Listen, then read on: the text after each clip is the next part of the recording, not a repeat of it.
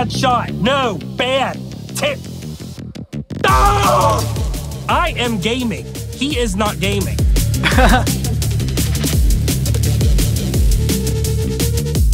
Good, good. Yes. Yes.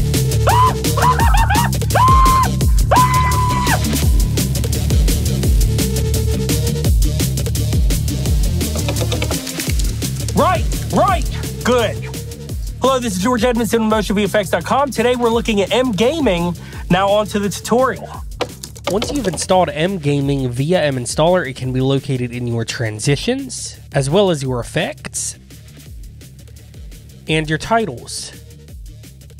If you skim over any of these, you can get a real-time preview over in your canvas. So you can see we have multiple backgrounds here.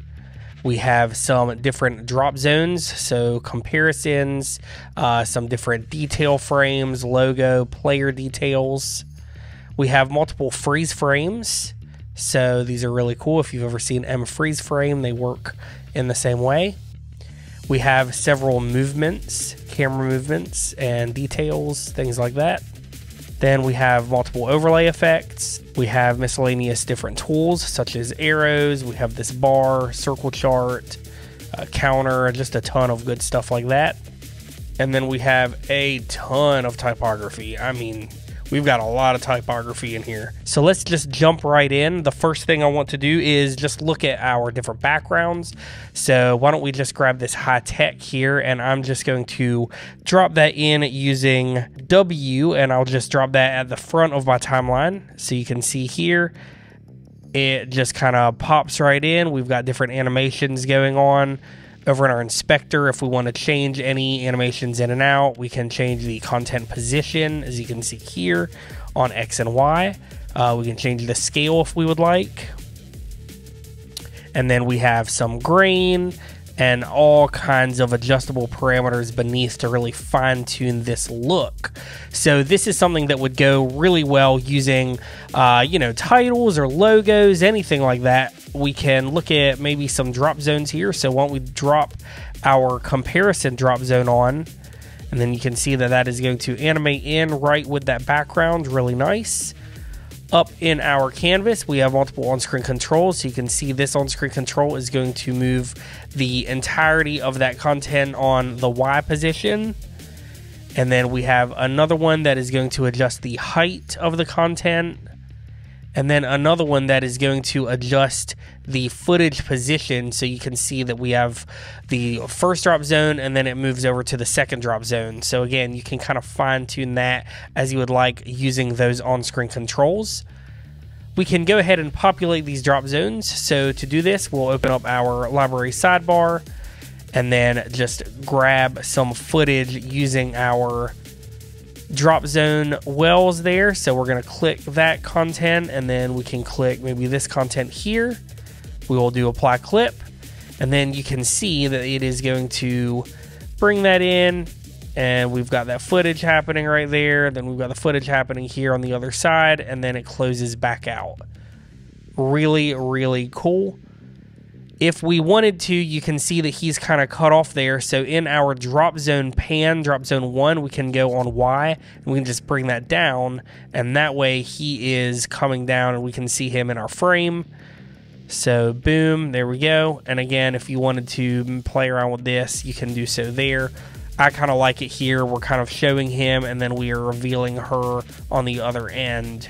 So again, it just kind of opens up, and then it slides over. You can see there, and then boom, we're right back out into our next shot here.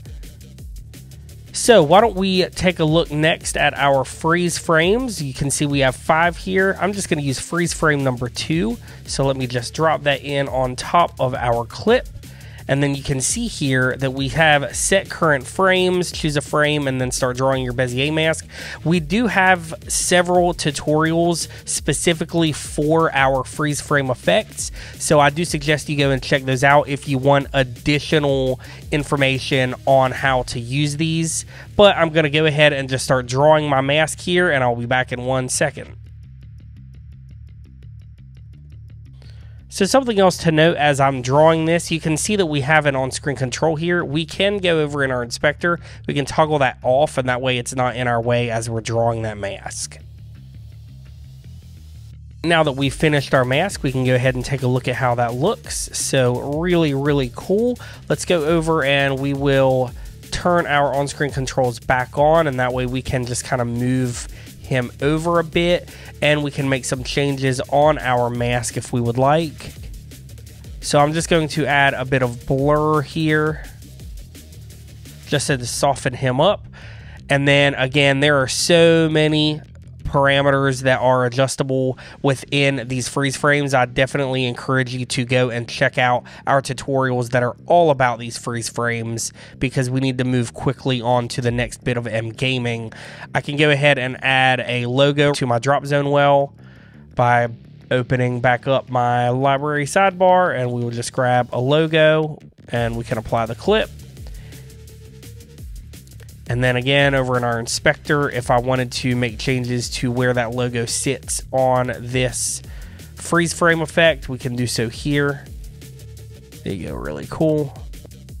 Something like that, and then you can see how we're starting on that first clip, and then boom, it does some really cool kind of animation, things like that. I'm gonna make it not so soft. It's a little bit too soft there on the blur. There we go, something like that. Boom. Really nice. And this is also a great place to add some text and any information like that over to the side if you want. And again, you can move him like all over the place. You can scale him up if you want using your on-screen control. You could turn him. I mean, you can make him go upside down. So really fun. And I'm so glad that they incorporated this in mGaming. All right, so now we can go over to our movement. So you can see on this shot here, there's already a little bit of movement, but maybe I want some more. So we've got a background zoom, detail zoom, focus zoom, and then quake like you saw there in the intro. This one is so much fun. So I think I'm gonna just drag this on just so I can show you how it looks. We've got very simple published parameters, animations in and out, position, twist, and vertical. Maybe I want to do a little bit of a focus in on him as well while it's kind of going crazy. So, you know, I'm so mad, I'm so angry, something like that. You can do something like that there. We can change and we can turn our target off if we want in our frame. That way we're just zooming in on this. Oh, so angry. I think that is such a fun movement. All right, let's continue. We've got overlay effects. We have band, we have colorize, we have this frame here.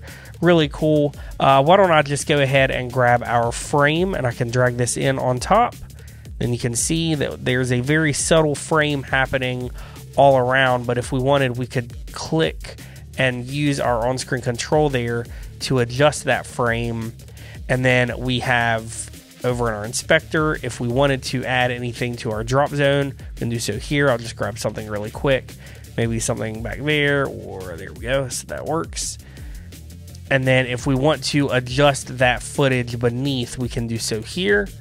So let's see how that looks. It just kind of pops in. You can see that drop zone in there is kind of popping in alongside it. And again, this is something that's really cool where if you wanted to start adding any additional information, maybe something like a call out, that's down there in our tools, we could do so using our on-screen controls, and we're just kind of giving more information about maybe this player, something like that, and then there you go. So again, you know, just have fun with it. All of these work really cohesively together. As far as some of these overlay effects, we've got, you know, smoke, we've got these really cool sparks, we have a pixelate, we have noise and blur. So again, a lot of really cool overlay effects that are all going to work in the same way. Again, we've got multiple tools there. This one's really fun. This controller, we can click and drag this in. And again, it's just very simple. It's got some on-screen controls there. If we want to add maybe some text or something beneath. So we've got that. And then we could grab maybe like a lower third and just kind of pick that up and put it over beneath. And these are going to animate together. So check this out. Just kind of boom, boom, right there. So what we could end up doing actually is we could let the controller animate in, and then it goes over there. Then we've got final match. See, and he's nodding his head in agreement. So there we go. And bam. Yeah, final match. That's right. That's right. He agrees. Over in our inspector, of course, super simple. You can just change your text here, use any content position tools, and then any color or additional color adjustments there beneath. Continuing down in our typography, we've got a lot of really cool stats and things. I really liked using this one. We've got this one here that I really loved, and I used this one actually, so I'm going to grab this. And I want you to see how that kind of looks. So it just kind of brings in that information there. I used this in conjunction with our movements, and I did the background zoom. So I did the background zoom beneath my stats, and then we can use that background zoom and we can kind of place that footage however we want. Something like that. Really, really cool. Yeah, that works. So then we've got, boom, it just kind of brings in, and then there you go. We've got our stats, and we've got all of our text that we can make changes here if we want to populate these drop zones with, you know, different people that we're showing that information. If we want to move the text around, you can simply click and drag that wherever you want. So really, really cool. And there you go. So that is how you quickly use a lot of the typography and a lot of the tools that are there in our titles. Now let's come over and check out our effects here. So when you have a clip highlighted, you can skim over these effects, and it is going to show you how that is going to look on that footage. So that frame is super awesome. I love that one. Then we've got a frame down at the bottom, so you can see like we've got player one. We've got this other frame as well. And then this one, and it's just framing that up really, really nicely as it is. So say I've got some gameplay footage, something like this going on, and I want to put that in on top so we see that that is what she's playing.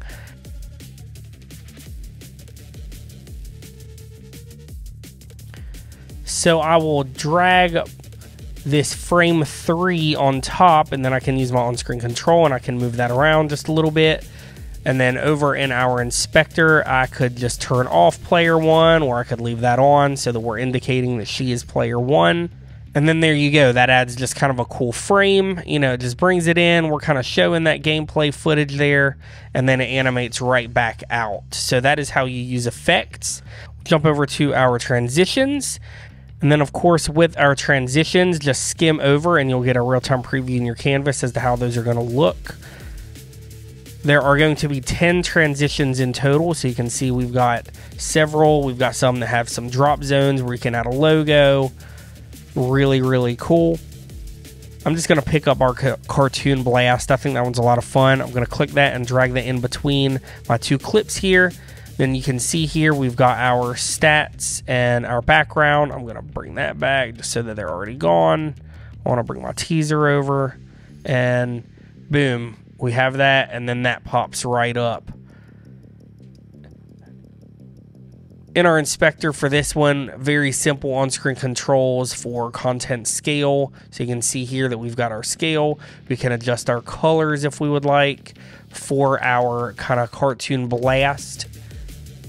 And then different glow intensity, stuff like that. If I wanted to replace this, I could simply just click and drag on and just replace it very simply. There you go, another really neat transition. And then one more, why not? Speed slide, I really like this one. It's pretty cool. It just kind of slides over really quickly and super, super simple. We go left or we go right. And there you have it. So once again, thank you for checking out this tutorial on mGaming. This is George Edmondson with MotionVFX.com. Be sure to subscribe and we'll see you on the next one.